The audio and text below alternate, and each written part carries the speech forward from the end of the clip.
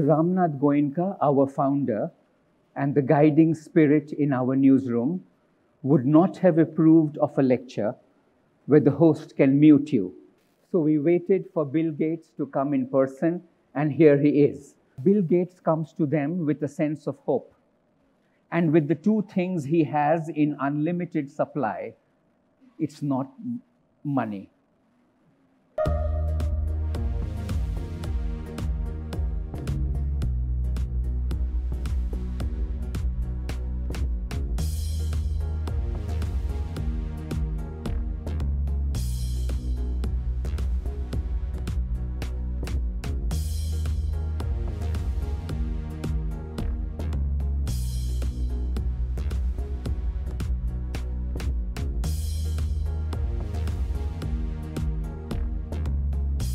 Welcome to the 5th Ramnath Goenka Memorial Lecture, the first since the world changed sometime in January 2020.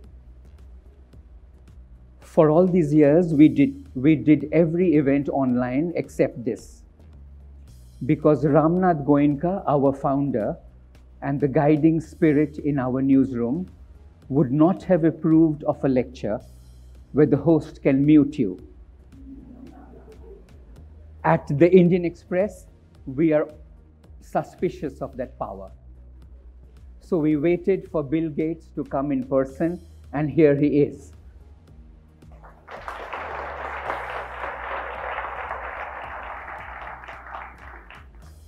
You know, I was very tempted to use ChatGPT or Bing AI to get some welcome notes for Bill Gates, but I resisted. I went completely analog. I went to my 30-year-old bookshelf and I picked up his almost 30-year-old book, the first book called The Road Ahead. It's in hard copy.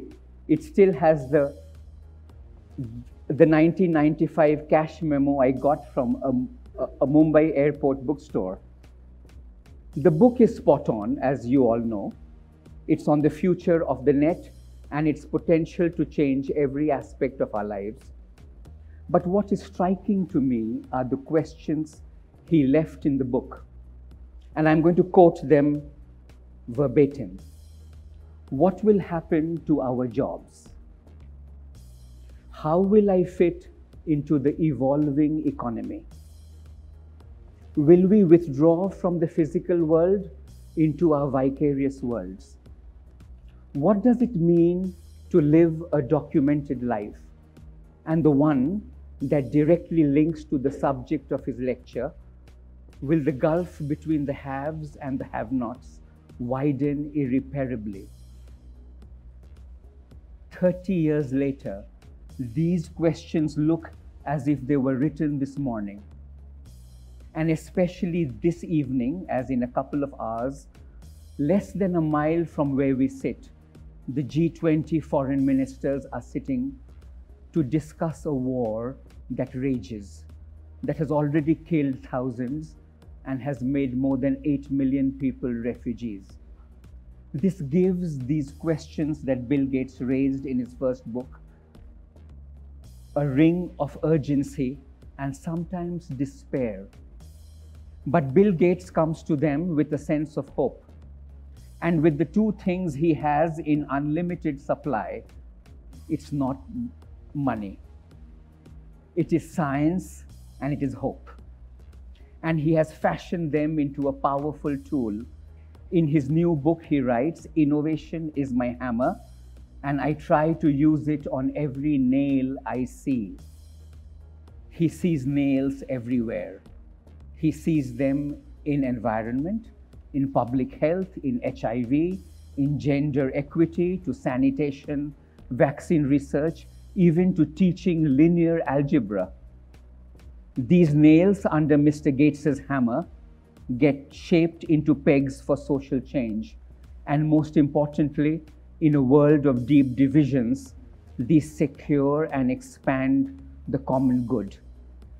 We are absolutely sure, in a world when we are not sure of anything, there is one thing we are sure of, that Bill Gates will keep seeing more and more such nails.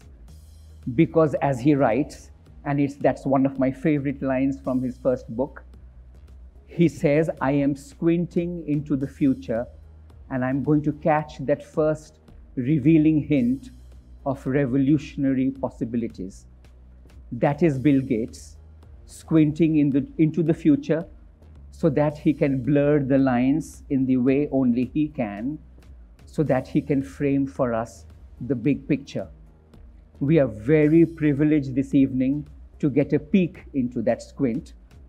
Please join me in welcoming Mr. Gates to deliver the 5th Ramnath Goenka Memorial Lecture.